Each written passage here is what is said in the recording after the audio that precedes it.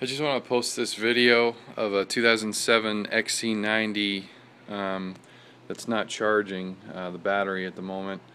It stalled out on the owner and a couple times after 2 different jumps.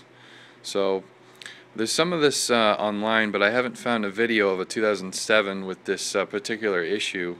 The charging system is run by this strange coupler that Volvo designed, and FoMoCo. See, it's gear driven off the alternator through this belt, this tiny little belt that goes right on to this gear right here. So the belt sits half on the alternator gear and half on this gear. And what happens is the bolt that holds the gear onto the motor actually comes loose, and I loosened this a little bit with my fingers, but this was literally loose and just came right out like this. And then you can take this gear off, and it does have a it's got a church key in there somewhere, or maybe it doesn't. I thought it did, but anyways. So 2007 3.2 Volvo XC90. The alternator is right under the intake. You just have to disconnect the throttle body. There's 2 mounting bolts. You can see them actually right there. There's 2 mounting bolts on the bottom of the intake, and obviously all the electrical connectors for the throttle body, electronic throttle body, of course, and a fresh air line right here. And it comes up just like this, and you can snake it past the AC compressor and the power steering hose right here. The intake, when it's in the car, of course, it looks like this, just like that, and it's actually pretty huge when it's out of the car.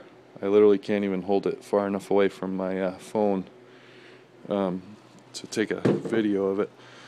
But yeah, I just want to show people, if they're having charging issues with their 3.2, to check this stupid bolt first, which Volvo updated a new bolt, because some people are saying your belt can be, the teeth on the belt can be rounded, but mine are absolutely perfect on this one, and it hasn't actually done any damage. So I'm gonna put some permanent Loctite on this. This is what Volvo does. You can put some permanent Loctite on this. I don't even use the red or the blue Loctite. I use the green. It's made for metal on metal, which this is.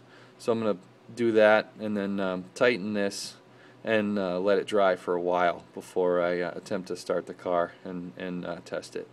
So that's it. That's what the alternator looks like.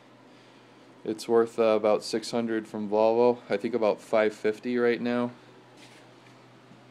And if you need the Volvo info off it, my hand's shaking a good amount, but there it is right there. Anyways, I'm going to put this on YouTube because I haven't seen a video for this type of alternator yet with the belt drive. So I've only seen like a lot of stuff on the V8s. They say the 3.2 alternator is a lot more reliable than the V8 alternator. So I'm going to give this one a chance to go back in the car and keep charging her battery. So I'm going to replace the battery too, because it was deep cycled, so it's probably completely trashed since it is original and it's 6 years old. So alright, thanks guys.